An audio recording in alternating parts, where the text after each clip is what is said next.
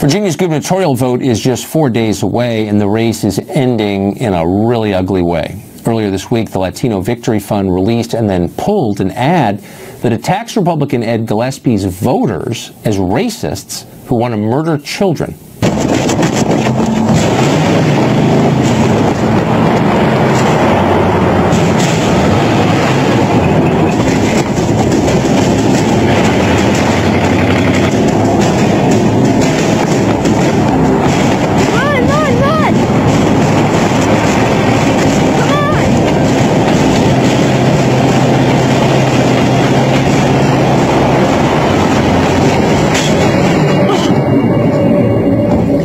Democrat Ralph Northam's campaign has tried to distance itself from the ad, which is self-evidently disgusting.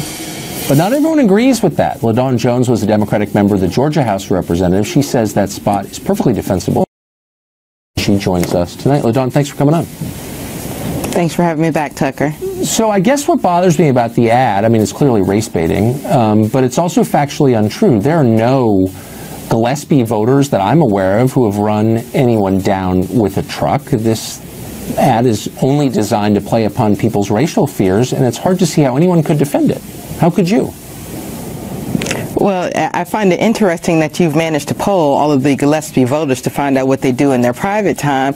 But, you know, as a political consultant, I wouldn't put this ad up wait, hold on. Has a Gillespie voter run down a minority child with a truck ever? I mean, do you know something I don't? Do you know that? I know here in Georgia, there was just a woman convicted and given 30 years because she did go to an African-American child's party with her Confederate flag flying on her truck, and they drove in circles, as they called them, the N-word. So that happens. It happened in 2017, and it happened to me in the early 2000s. Look, the awful things happen, for sure, and I never deny that. But this is a political ad in a governor's race aimed at a specific candidate and his voters. And there's no evidence that anything it suggests is true.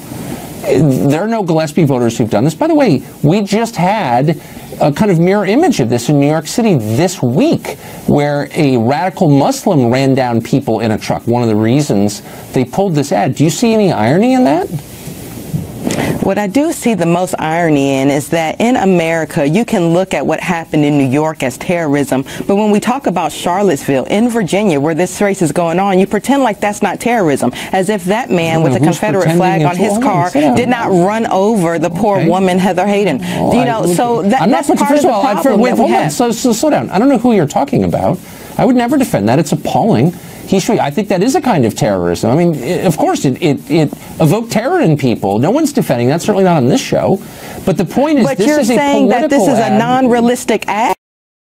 And in America, what you have to understand is that there are Americans who are really afraid of this. Okay, but hold on. This ad is designed to win votes for a candidate away from another candidate, to terrify people. And the ad says this guy supports running down minority children. And that's a lie. And it's the worst kind of racial demagoguery because it's preying upon people's fears. It's the kind of thing the left is always denouncing. Oh, it's racial demagoguery. Here you have an example of racial demagoguery, and you're endorsing it. Why? Well, you know what else that the right does? The right always says, we don't have time to be politically correct. Well, let me tell you what's something that's not politically correct in America. In America, there are Americans who are as afraid of someone running them over with a Confederate flag as they are of radical Islamic terrorism. Well, and instead of running from this and shaming it, you need to say, you know what, this is an uglier part of American history. And whether it has to do with Ed Gillespie or not, I don't know. But I know it's a reality here in Georgia. I know it was my reality when I was a child. Okay, first of all, you don't have a separate reality from anybody else. Reality exists independent of your views. I think you have a separate reality. No, look, reality because you're not recognizing what America is showing right now. I don't want to have a philosophical conversation with you. I just want to make the point that this ad accuses somebody specific, Ed Gillespie, of a specific crime that neither he nor his voters have committed. Therefore, it is a lie.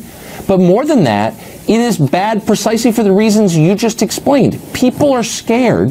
This makes them more scared on the basis of a lie. Therefore, it's demagoguery. It brings us farther apart. Do you see what I'm saying? Poor Tucker. What you don't realize is that without this ad, there were already Americans who were afraid of this reality. This ad just depicts that. And the fact that you're running from it and trying to fight that is the problem with America. It's the problem with Republicans. This is something that we are truly afraid of in the same way you are. Therefore, I'm part of the problem? I'm totally confused. Is there an Ed Gillespie supporter who's done this? Who? Yes, there is. You part of the problem, because not because you're objecting to a lie, but because you want to turn this into a lie. You want to turn it into as if Charlottesville never happened. You want to pretend as if white. Actually, it is. This is Virginia. This is a governor's race in Virginia. This is exactly about Charlottesville. What did that have to do with Ed Gillespie? I mean, look, I'm trying to be reasonable. I'm not sure you're capable of it, but I'm trying to walk through this slowly and ask you, how does what happened in Charlottesville relate to Ed Gillespie? Why is he responsible for it? I mean, maybe I'm too literal. Maybe I'm like caught in, ancient linear thinking. No, you're trying to be literal. And you know why you're trying to be literal? You're trying to be literal because you don't want to recognize that there are white people in America that can be as bad and worse terrorists as the Muslim terrorists that are here. And you're defending this ad not because it has anything to do with Ed Gillespie. You could care less about Ed Gillespie. What you care about is what it depicts. You want to show that the Confederate flag is a part of our heritage. I salute one flag. That's the American flag. Right. We're done. You're a deeply unreasonable person. I hope you never get near power.